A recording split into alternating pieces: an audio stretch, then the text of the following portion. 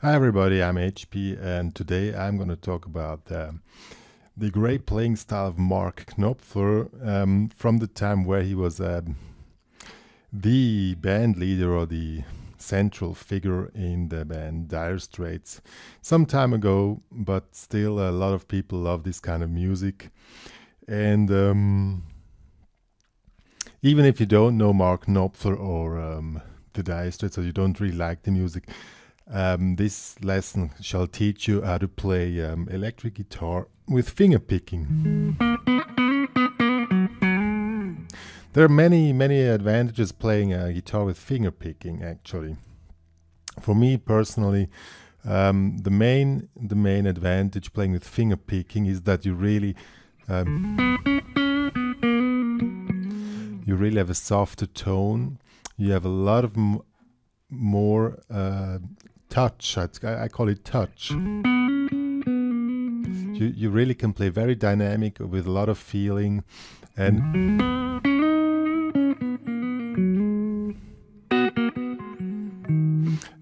stuff like this. You can play more with double stops, and you have more accents which you can play. These are the big advantage of playing with finger picking. The negative part of playing with finger picking, it's not so easy to play fast. But maybe this is good, because playing fast, why you need to play fast? Because it's all about music, and we try to get one nice note, create one nice note is much more worth than playing 20 fast notes. So this tutorial might really help you to get some cool ideas or some good ideas how to get more into music, have a better connection with the guitar. For me personally, you have a total connection with the guitar when you play with finger picking. And the playing style of Mark Knopfler is a good example,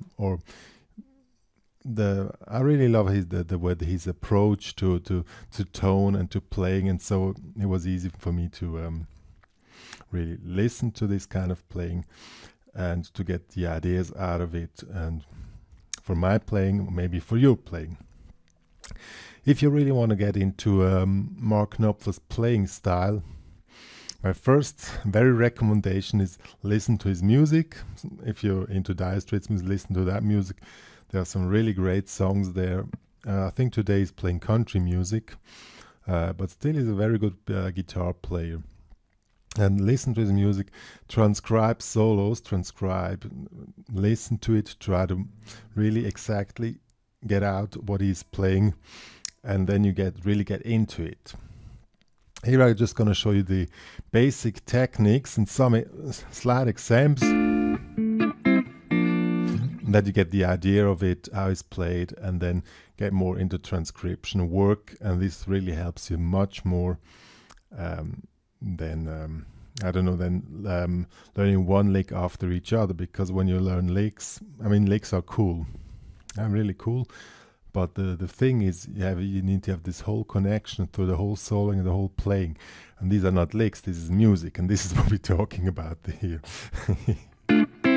Yeah, so let's check it out, what's going on with Mark Knopfler's playing style and finger picking style. I'm sure you're going to love this one. It's also good even for metal players. There's another disadvantage with finger picking, a slight disadvantage when you play distorted guitar.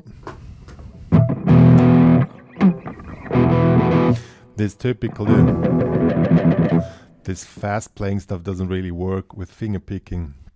But there are other very cool features which are really cool, and you can even play. You really even can play harmonics with finger picking. I'll show you a few tricks about this. But that one is not from Mark Knopfler. He doesn't play harmonics. He uses volume pedal. He makes a lot of volume pedal tricks, which we are skipping today because I don't have one. Yeah, so let's check it out now. Mark Knopfler finger picking guitar style. So for today we don't make too much very close-ups, because we need to see the connection between the right and the left hand. and the way it works, and to really get into this kind of playing technique. So one big advantage playing finger picking is that you can attack a chord, you can take all notes of a chord simultaneously. So in this case we have a D minor chord. It's the upper part of this normal D minor barre, and here we just play this one here. So we attack with the thumb, index and middle finger, and we attack it a little bit hard that you get this popping sound, this kind of it's this brilliant sound, and this is what it's actually, what's the cool trick is. Then we actually play this progression: D minor, C, B flat, C, D minor. So we play D minor, C, the upper part of this without the root note, and B flat. Try to first play just, and try to really attack them simultaneously a little bit with a kind of a slapping technique like the bass players. And try to get this sound out of the guitar. It's not made from the equipment, by the way. This is a normal clean setting, a little bit with this distortion. And now once you have this together, try this one.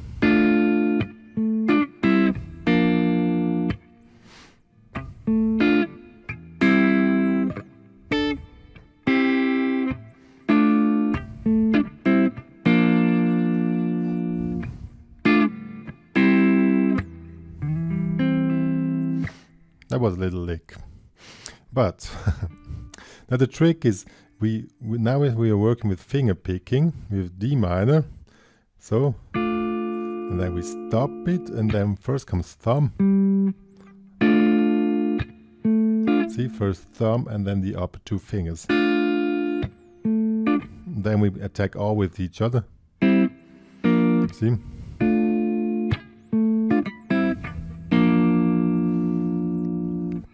Then again, in this case I use the upper part of D minor, this one here, see, and the upper part of C major, just triads. It's very useful to know these slide triads now with the root in the bass, because these are used very often by Mark Knopfler and other players, by the way. So now that's the main thing, see?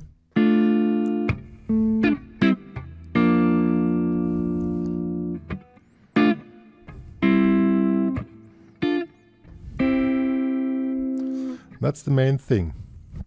Second part was like this. And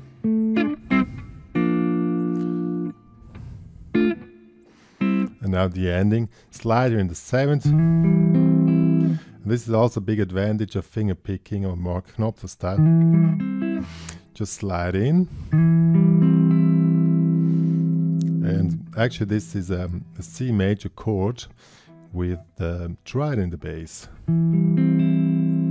That's it. Very cool. So that's one part of this playing style. Another one with chords and this very popping technique.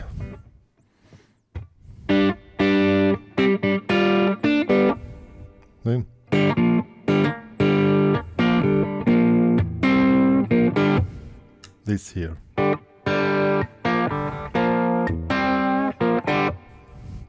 Now we play power chords with medium distortion. Another trick is that I play a G5 here, just open string, D and G string. Now you really attack them with the index and middle finger. And you attack them the same technique, just pull them up. And this gives this really cool sound.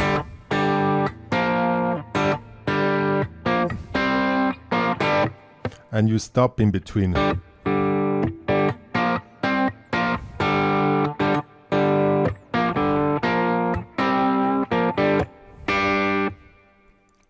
That's really cool technique. And the main technique is really the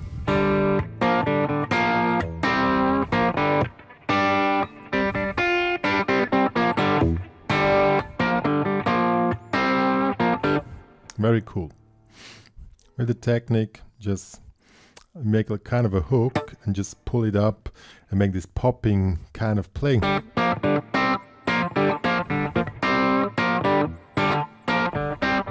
You can try anything which works, any kind of riff or something similar. Very cool stuff.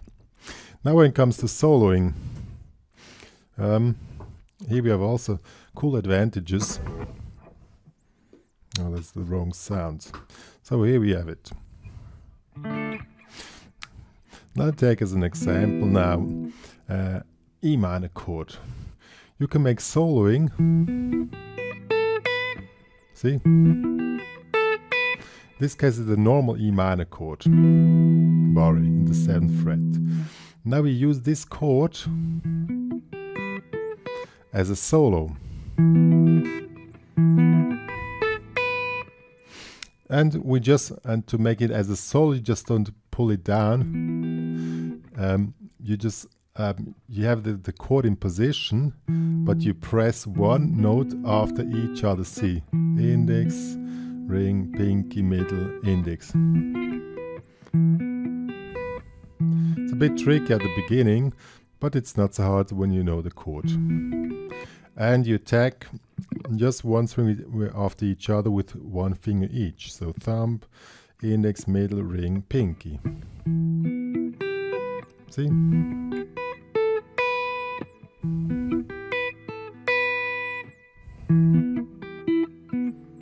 And as a second example, you don't really need to really play only the chord, but you can play out of the chords. Very easy. And as a second example, now we just play till this, to try to the G, and then go back. So we get out of the chord itself, that it doesn't sound too much like you just play the chord. Very cool technique, and yeah, cool stuff. The next idea with soloing is you can play fast. You can play fast with finger picking, but then you need to have your pull-off and hammer-on pull-off technique together. And then the trick is, and you need to know all your positions of the pentatonics, of course, because you can play in one position, like position 1 here in D minor. As an example here, we just play this pull-off flick here, root position. Then I personally, I don't know if Mark Knopfler is doing this, I switch between index and ring finger. See? See? Index, middle, index.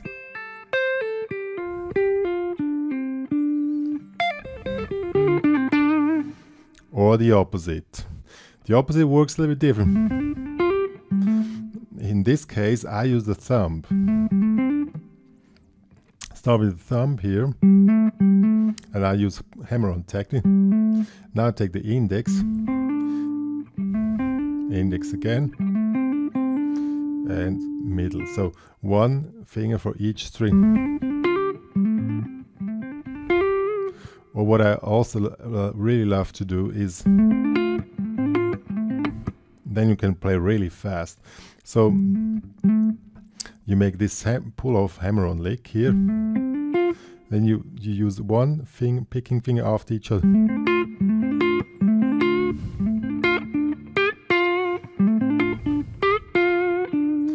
And in this case, you can really play fast. And the trick is when you want to play nice solos, you only need a few fast passages. And in between you play melodic, like now.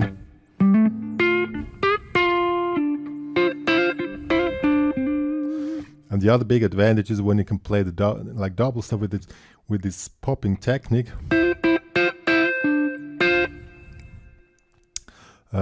In this case, we're still in D minor, 13th fret, 10th fret.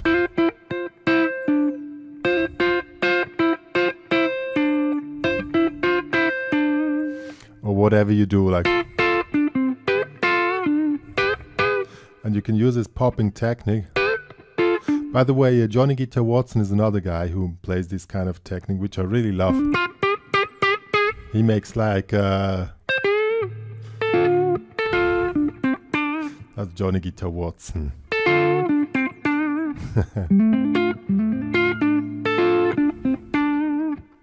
Yeah, these are really cool techniques using this. And you also, if you're switching position,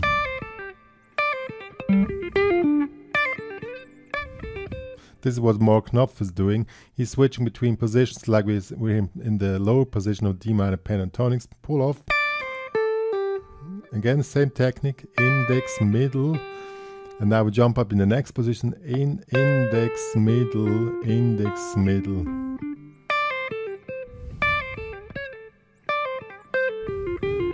See. That one is more tricky, and if you jump, I would not use the pinky because I tried it just 10 minutes ago. It's a bit. In this case, you can get away from this normal hammer-on pull-off patterns, which are used very often. Then you sound more sophisticated, but it's actually the same technique. Same thing when you work up the pentatonics. As I said, you need to know the pentatonics, the all positions. Like I start in position 4,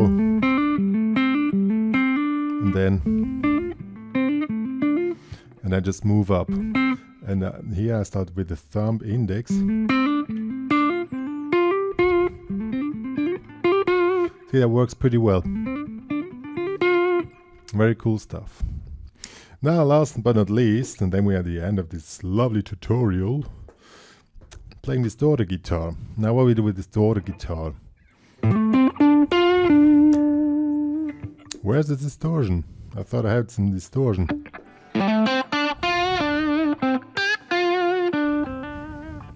Yeah, my recommendation, don't use too hard distortion. I'll have a little bit of effects. Same thing. Now when you attack the strings so hard, you really get a very nice sound. But only if distortion is not too hard. When we switch to hard distortion like this,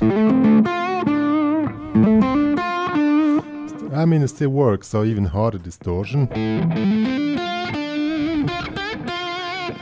works, but then you really need to attack the strings harder and work more with vibrating. Let's see, softer distortion and even softer. And now comes the one trick, but that's one up from Mark Knopfler, making harmonics. That works with hard distortion. In this case, this is what I do often. I use my fingernail of the index finger as a pick. So you can even have this in between. Very cool. Yeah, I think that's more or less that main thing. If you work with harder distortions or high distortion levels, you have more sustain. In this case, you really can work with overtone.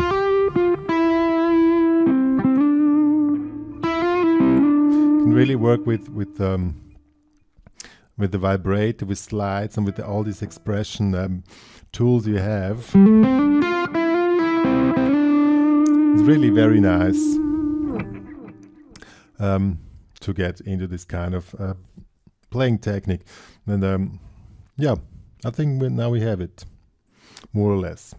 Yo, that was this finger picking Mark Knopfler tutorial. I would say for beginners. Of course, you can do a lot of more sophisticated stuff with finger picking, but these were the main techniques which are used. And as I said, my recommendation, if you really want to get into Mark Knopfler style, listen to this guy, buy his records, and make transcriptions. what more to say about this? I think that's more or less that's what is needed to tell you, and yeah, just keep it going.